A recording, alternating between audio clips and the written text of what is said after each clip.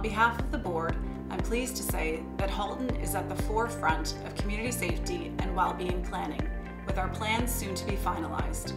We give our thanks to the many community organizations and members who contributed to our Made in Halton plan.